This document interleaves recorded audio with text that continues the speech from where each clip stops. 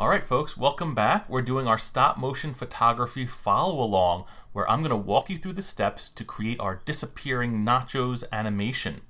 Now what I'm going to do is just show you a few steps at a time, then I'm going to put instructions on the screen. When you see the on-screen instructions, just pause the video, do the steps, and when you're done, replay the video for the next set of steps.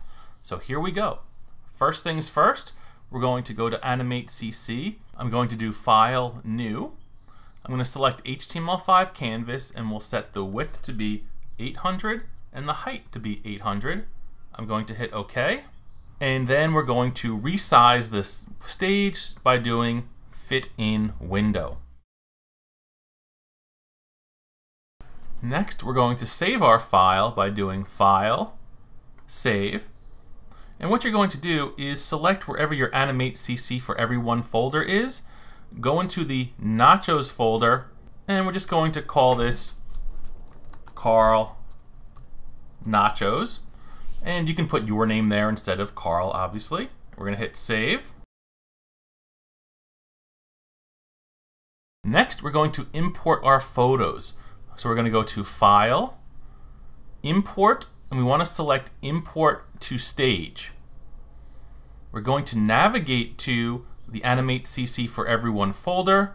You're going to select the Nachos folder, go into Photos Small, and it's important now that you select the image with _7611. That's the first image in the chronological series of images, and you're going to hit Open.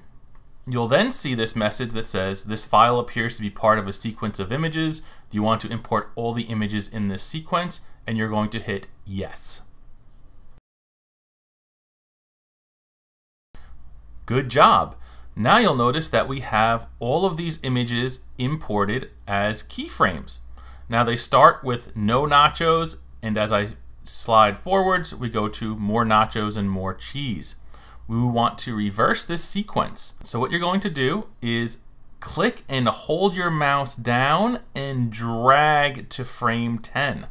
That's going to select all of those frames. They should all be highlighted now. I'm going to click off, and one more time just to show you, you click, hold the mouse button down, and drag to select all the frames. With the frames selected, you're going to right click and choose Reverse Frames. Drag the playhead back and then hit Return to watch your nachos disappear. To add more time to each frame, so we can see it on screen longer, we're going to add more frames in between each keyframe. I'm going to hit F5 1, 2, 3, 4, 5 times. I'm going to select the next keyframe and hit F5 1, 2, 3, 4, 5, and do that for all the keyframes, including the last one. When you're done, your animation should be 60 frames long. And you can now go back to frame number 1, hit return or enter to play, and now you can watch your animation. Do a final File, Save, and congratulations, you're all done. Did you yell woohoo? I don't think I heard a woohoo. Come on, woohoo! You did it. You made an animation. It's awesome. And next I'm going to show you how to share it with your friends.